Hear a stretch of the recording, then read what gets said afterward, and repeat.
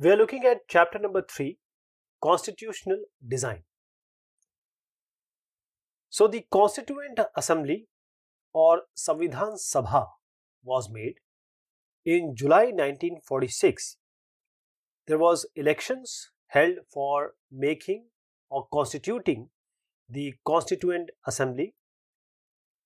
The drafting of Constitution was done by this Constituent Assembly only. Who was the chairman of this Constituent Assembly? Dr. Rajendra Prasad Sahab. The first meeting of this assembly was held in December 1946. But after that, the country got divided into India and Pakistan. The Constituent Assembly also got divided. The Assembly adopted the Constitution on 26 November 1949. But there is a difference.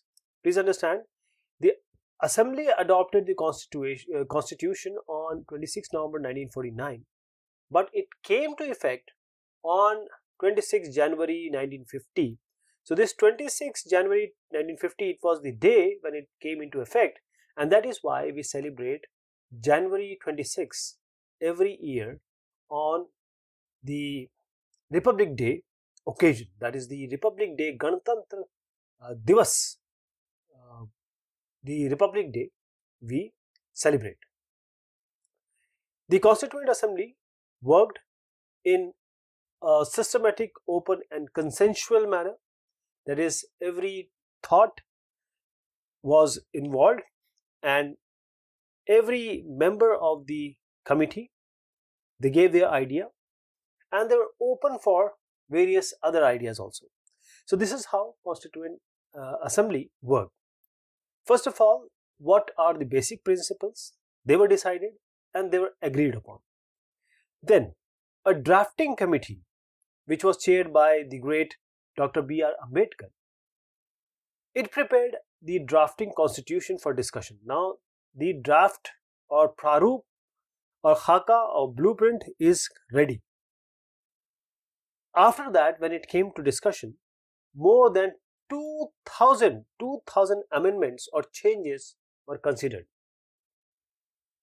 So as I said that 26th November 1949 it was adopted, but 26th January 1950 it came into effect, which is our Republic Day also, January 26.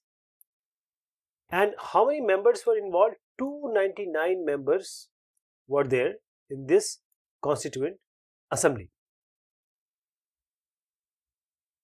And then we talked about the drafting committee, which was chaired by Dr. B.R. Ambedkar. They prepared a draft situation of constitution, and also there were discussion of several rounds.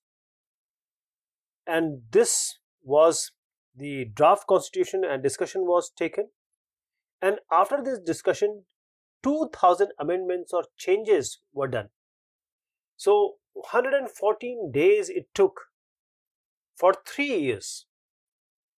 The committee met 114 days in 3 years, and every document presented and every word being spoken in between this discussion was recorded properly, and this recording is known as Constituent Assembly Debates. It is available, these debates all are available in a printed format as 12 bulky volumes. So what are the guiding values of Indian Constitution? You might have, thought that this Constitution would involve Gandhiji, great Mahatma Gandhiji, but Mahatma Gandhiji was not involved in making of this Constitution. But he has those ideas and they were being discussed by Mahatma Gandhiji and Dr. B.R. Ambedkar. So the philosophy of the Constitution is the Constitution begins with a very short statement of its basic value, which is called as the preamble to the Constitution, which is also in Hindi it is called as the Uddeshika or Prastavana, preamble of the Constitution. So the preamble is like the gist, or summary of what is inside. So the preamble focuses on the justice. So what are the justice? Social, economic and political justice. Then the freedom or the liberty of thoughts, expression, belief, faith and worship. And the equality of status, equality of opportunity, and also fraternity, assuring the dignity of individual and the unity and integration of the nation. So here are some of the ideas being given by the great people, like Jawaharlal Nehru said that, but I will read the idea of constitution, what Gandhiji has in his mind. So Gandhiji said that I shall strive for a constitution which will release India from all thraldom and patronage. I shall work for India in which the poorest shall feel that he is also doing something for the country, or he is a part of making a country. And India, where there is no high class, no low class, or no class distinction, and India which inhales all the communities with perfect harmony. And for untouchability, intoxication, drugs, there should be no place. Women and men should be equal. Women should enjoy all the rights as men. And Gandhiji finally said, I shall not be satisfied with nothing else than these.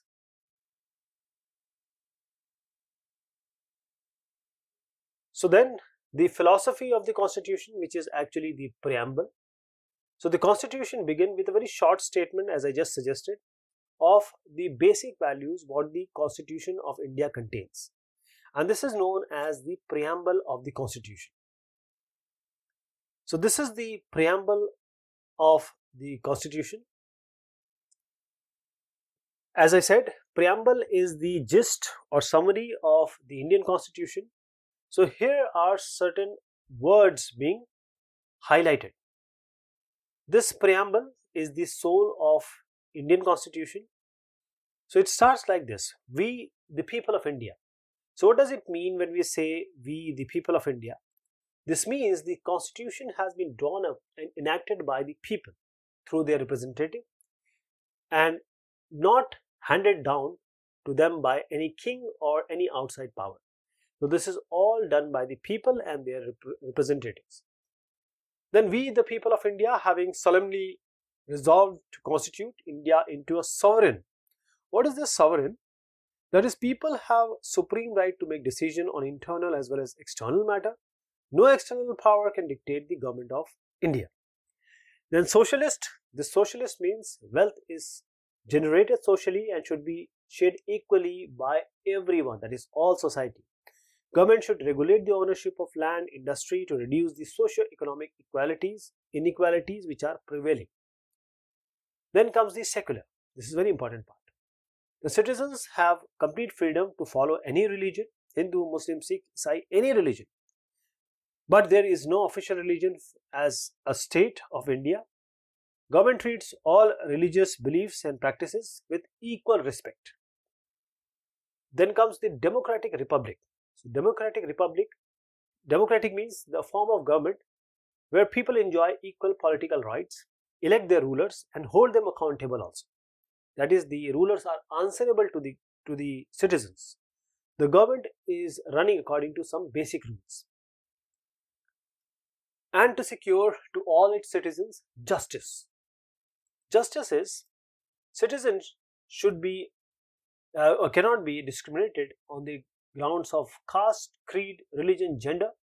Social inequalities have to be reduced, and government should work for the welfare of all, especially for the disadvantaged or marginalized sector or groups. Here is one more word which we just talked about, is the republic. So republic comes here like this, that the head of the state is an elected person. He is not a hereditary person. He is an elected person by the citizen of the country, by the people of this country. Then comes the liberty. Liberty, social, economical and political. So liberty, there are no unreasonable restrictions on the citizen in what way whatever they think, and how they wish to express their thoughts and the way they wish to follow up their thoughts in action. So liberty is this one of thought, expression, belief, faith and worship. Then the equality of status and opportunity, and to promote among them all. So equality is all are equal before the law, before the government. The traditional social inequalities have to be ended. The government should ensure equal opportunities for all. Now comes the fraternity. Fraternity assuring the dignity of the individual and the unity and integrity of nation. This fraternity says all of us should behave as if we are members of the same family. So India is a country, but it should be considered as a family. So no one should treat a fellow citizen in any case as inferior. Now the last thing says in our Constituent Assembly, this 26th day of November 1949, do hereby adopt, enact and give to ourselves this Constitution.